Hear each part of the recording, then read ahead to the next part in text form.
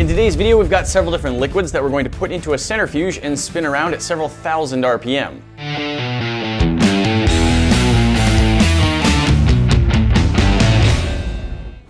This is a centrifuge.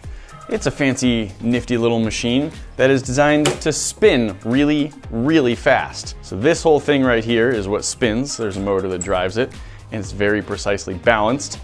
And these cases slide out with our little glass tubes. And then once you close it, you set a time and a speed, and it just starts spinning. What's interesting about it is what happens to a lot of different liquids when they get spun.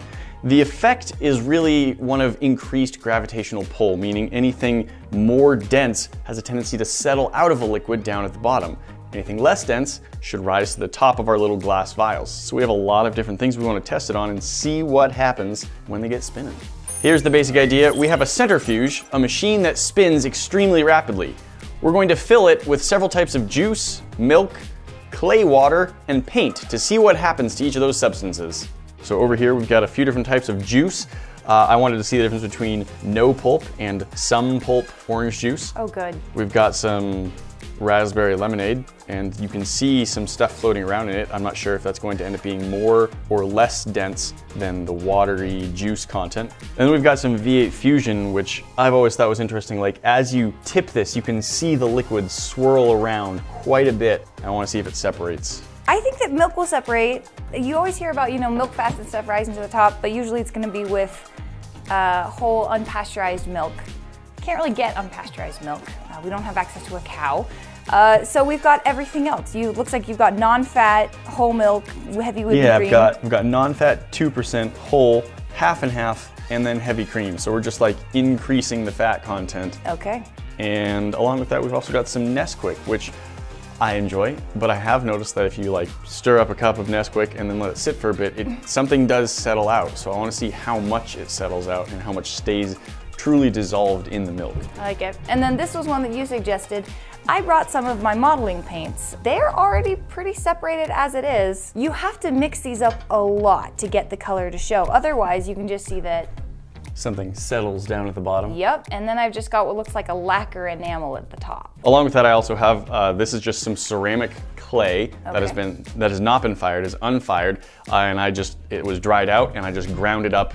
So I now have some clay dust, and we'll mix some water into this and see how well that separates out in the centrifuge as well. Since we can do 6 things at a time, let's do maybe 2 of each of these. It is best to keep this perfectly balanced so it doesn't break. It's best to have the same amount of the same substance in vials across from each other.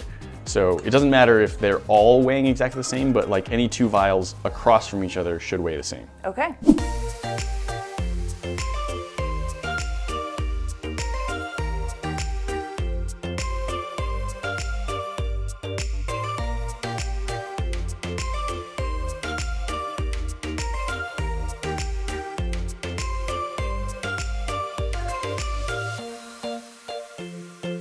So now we can close this. Now we can choose how long. What do you think? Should we start with 5 minutes? Start with 5 minutes. All right, we're gonna start with 5 minutes. Looking in, we do have this tiny little window here. You'll be able to see it start spinning up, and should be good.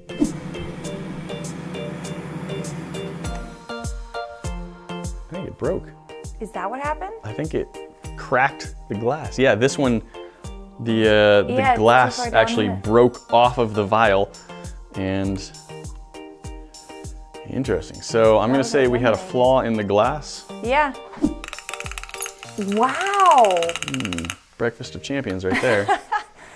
Well, we'll make sure we rinse that out real nice. I don't think any of the other ones broke. So I think we heard that. It just made like a thunk. Huh. But there we go. We've got this nice clear pink liquid and a lot of something. Lemon and raspberry leftovers would be my guess. All right, so we've extracted the non-solid part here. Tastes like raspberry lemonade.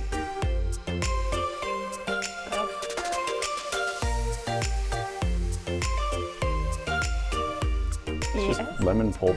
Okay. Okay. It's actually fairly low on flavor. Interesting. Pretty similar results in these two, and they should be. They're the same thing. Look, we found pulp or something. Or something. We found something. We found a thing. But here, let's each get one of the high pulps as well. Okay. And we can do a side by side. Wait. There's not a lot of difference in pulp there, you know? How's your extract of orange? It's good. Orangey? I've that was never the low. Drank anything out of a centrifuge.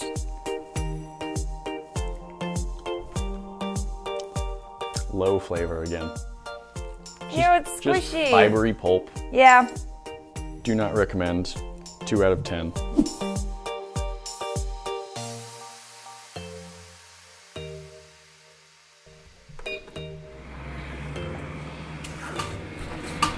Just broke. We just heard what I believe was the sound of a vial cracking, so I'm interested to see if it was number 3. And if it was, then I think I'll know what to look for in the future in the vial being suspended by the lip rather than resting against the point. While that's going, I'm just going to add some water to our clay dust here and make some clay water. I am just going to let this sit for the next, as long as this is running before we pour that in. It's going to sit. Settling. Yeah, we'll see how much does settle out, and then we'll just pour off some of the stuff that hasn't settled out. We're not going to try and intentionally add solid clay into this, but I don't think it's all going to settle out. I think we're still going to have very clay-filled water, and then we'll see how much settles when it spins. I like it. Broken. Sure. And broken. But number 3, the one I was worried about, is fine. So here we have mostly just juice. For the most part, it hasn't changed a lot. But down here at the bottom, we have a little bit of very concentrated powder, solids of some kind. Yeah. So some stuff in this juice, it's the heaviest stuff, or nearly the heaviest stuff, and it's white.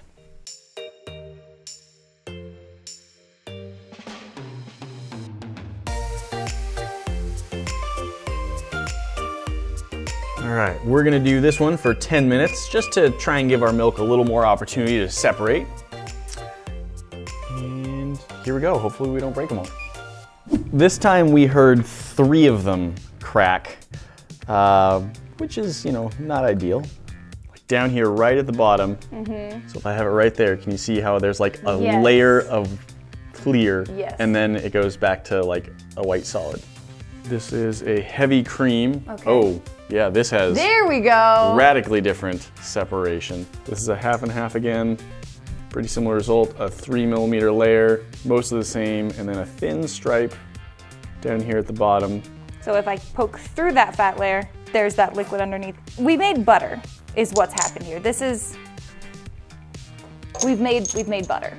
And then our non-fat, which It's just nothing. as I took it out, it's shaking around. The other ones didn't shake because they had that layer of fat at the top that had sort of congealed and stopped. It does still have something down here at the bottom, which we can see as a different texture, consistency, whatever you want to call that. But when it says non-fat, I'm not seeing any They mean it. any fat in it.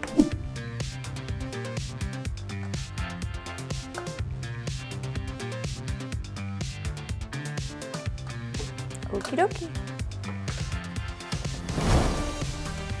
Oh boy, yeah, you can Wow. you can see that separating line right there. So that's all of what settles down. You get the same. Oh wow, yours is even more. Yours is just clear. That's so cool. Our paint absolutely separates out. There was a lot of that separated out very Neat. strongly. Watch. You can watch me scrape through the gold here. Ooh, That worked much better than I thought it would. look at that. Look how much came out of the chocolate milk. Now it's just milk and chocolate. In fact, we also just got a little bit of cream right up here at the top. Good. Not a lot, but a little bit of milk fat. I'm gonna try it. It's a little warm. The machine warms up somewhat. That actually has more flavor than I thought it would. Nice. I thought it would just be milk, but there's definitely still some flavor in it. It's not particularly chocolatey, but it doesn't just taste like milk.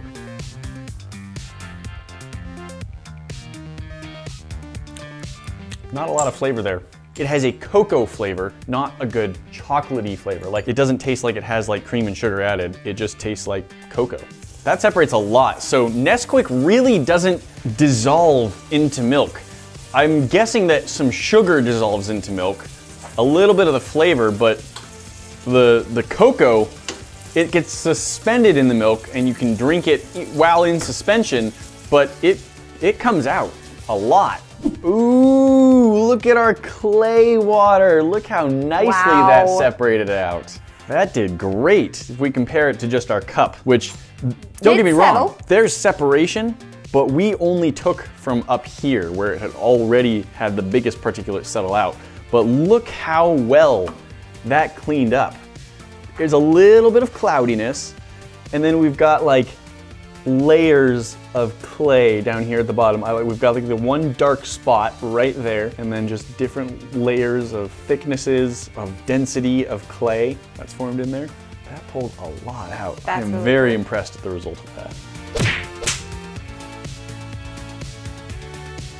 Guys, that's not all. You know we've always got more for you to see. And if you like this kind of content, make sure to hit that button so you're subscribed and you never miss out on the fun. We'll see you in the next one. Talk to you then.